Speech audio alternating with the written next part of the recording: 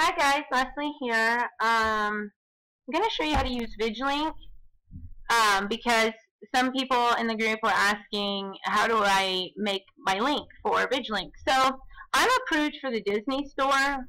You know, whatever store you're approved for, you would just go to that merchant's website. Okay, so for me, I'm going to pick the Disney store because that's who I'm approved for. I couldn't get approved for the Disney store like by using their affiliate program. So Viglink was an awesome alternative to that because Viglink approved me, which meant I could use the Disney Store links now just through Viglink. So they would take a portion, so I'm not going to get as much, but still better than it was better than not having it at all. So I would just pick what the product that I want to link to. In this case, I'm going to go with Anna, I guess, and I'm going to grab this link up here.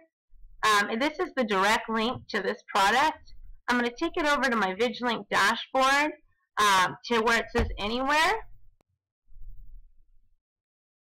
And then it says create a link. I'm going to paste that link that I just copied for that costume, and I'm going to build it. I don't shorten my links. I think you can if you want. I don't do it. I'm going to copy that link address, or you could just hit the copy button. I'm fancy, I guess. And that's your link, okay? That's your affiliate link for that store using Viglink, okay? So, sorry, and then I would just link to it like I normally would. Open in a new window, and now that link will take you to the Anna costume. Another cool thing that you can do, let me go home. I was playing with it earlier. Oops. Okay, so you can create. What you can do is if you want to use, say, this image, you can use Easy Product Displays to help you create it. I'm going to hit Create Product Displays.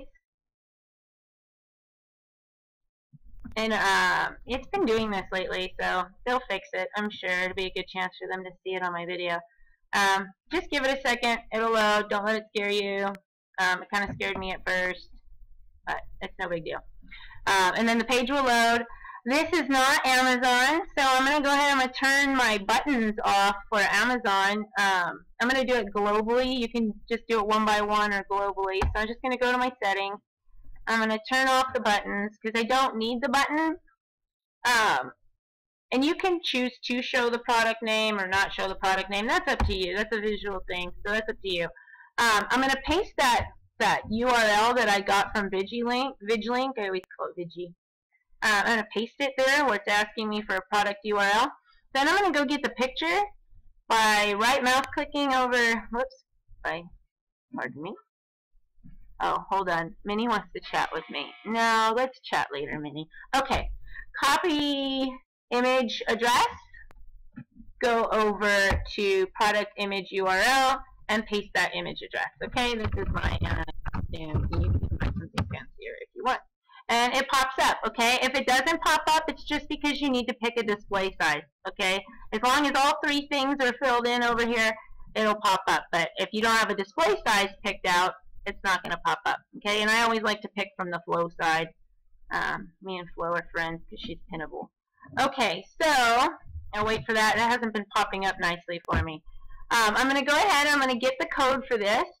I'm going to copy it. And I'm going to take it over to that post that I was playing with. And I'm going to paste it over in the text editor. And then I'm going to go over to my visual side, and there it is. Okay, so that's one way you can go ahead and just get the image and the link together. Okay, you can do it however you want. You can ask Easy Product Displays if you want a button. You know, maybe they can do something to help you because they do have a lot of predefined buttons to pick from. If you take a look here, Disney Store is not one of them. I don't use it often enough to bother them to ask. But if there's like a button that you know you're going to be using all the time, it doesn't hurt to join their help group and ask them if they would create that button for you.